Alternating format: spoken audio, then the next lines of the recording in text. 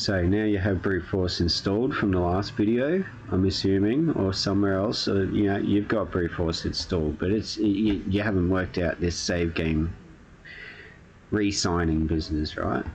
If not, just look at my last video. I'll put a link in the description. Anyhow, it will show you how to install Bruteforce. So this video is assuming that's all done and you've got it all installed. Okay, so what I'm doing here is I'm downloading a save game for Skyrim, because Skyrim was the example. I've already made a profile. It just, and besides, I love my Skyrim. So where are these all Skyrim? Let's just hope they are. Main story and quest complete. I'm not really concerned what's on the save game. I'm more concerned that they are actually. Yeah, no, these are definitely PS3 Skyrim saves, right? Oh, I'm downloading very slowly by the look at that. I should already be finished nearly. It's only about the same size as a normal starter save. Anyhow, that should be done apparently. So we go, oh, what did I just click on? Oh, something I don't normally ever click on. Oh, how do I get out of that? Like so, I guess. Okay, so try that again. We'll go to downloads. New folder. Oh, there it is. So this is a save game we'll just download. I'm going to extract that. Alright, that's that. I'm just checking what it's plus. Yeah, okay, cool. That's the one I need. That's for the US version, but it's Save Player 2. I'm going to have to change that though. That'll be in the next video. So this is just a simple re-sign it so it works on your machine, right? Obviously the first thing you have to do is pull a save off of your machine, which I'll just wake my PS3 back up, put a USB on, and choose a save game to any old save game should do pretty much. I don't know, well, you know, yeah, like I said, we were doing Skyrim. We're going to pick a Skyrim save, just for consistency's sake, right? So we'll put triangle, copy onto your USB. In the other video, it shows you how to set your USB up to do this. All you have to do is put a FAT32 format, and if you were just copying off your machine as the first thing you ever do, it will make those folders automatically. Okay, so now we've got a save game on there.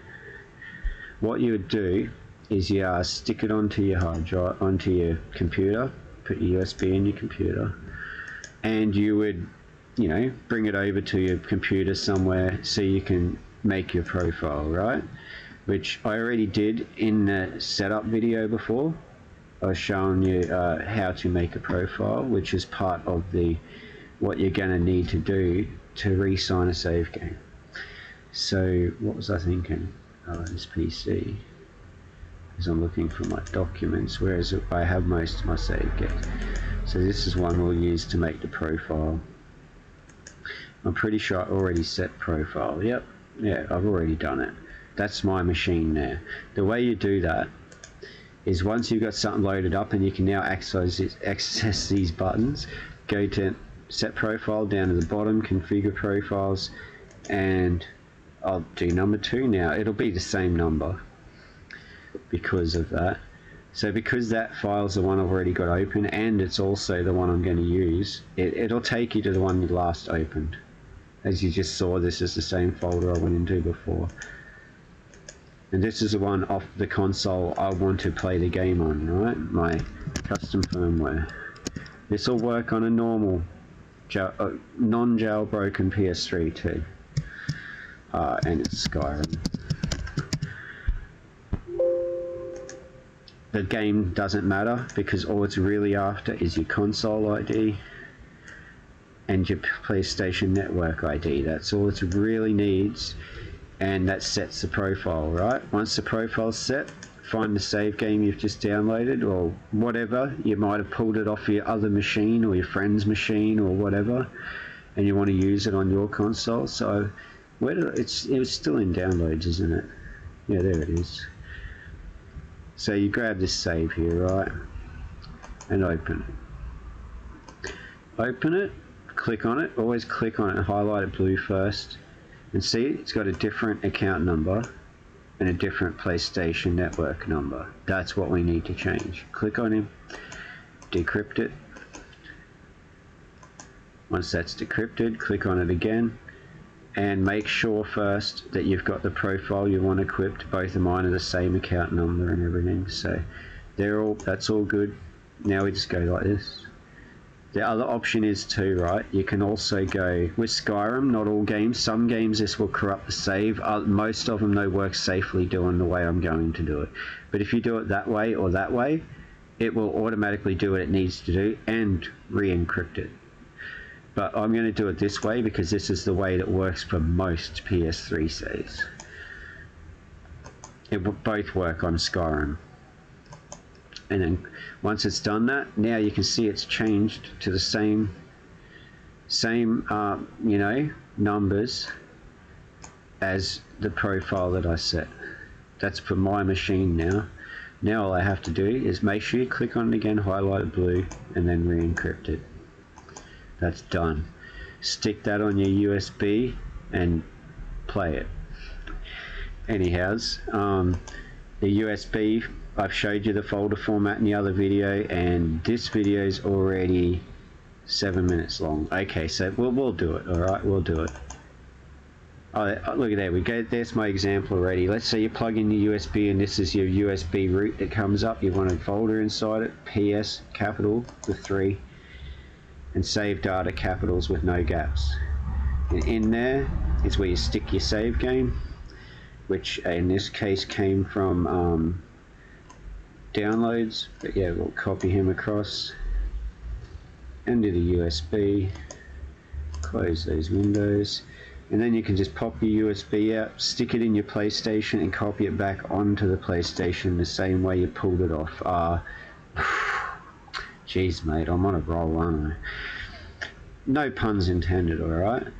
So, yeah, and you would just do the reverse. What you would do is you would go into here, and you would go to the top, is where your USB will pop up. Ignore that, that's an external hard drive loaded with like thousands of games. So you just click on that, and then you'd press triangle and copy it back to your machine. I think this might be one that, yeah. So anyhow, these are all ones I just copied off my machine, so it's going to want to overwrite if I copy them back. With Skyrim, never overwrite.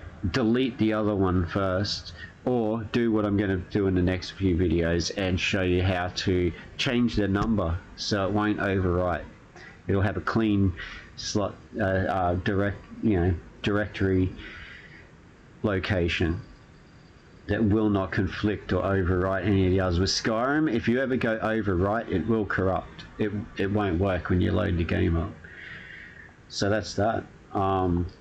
That's all done. That is how to resign.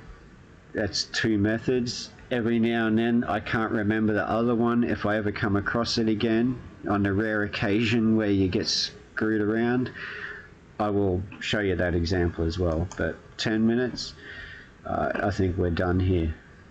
That's how you resign your save games once you've got Bruteforce installed, which will be down in the description.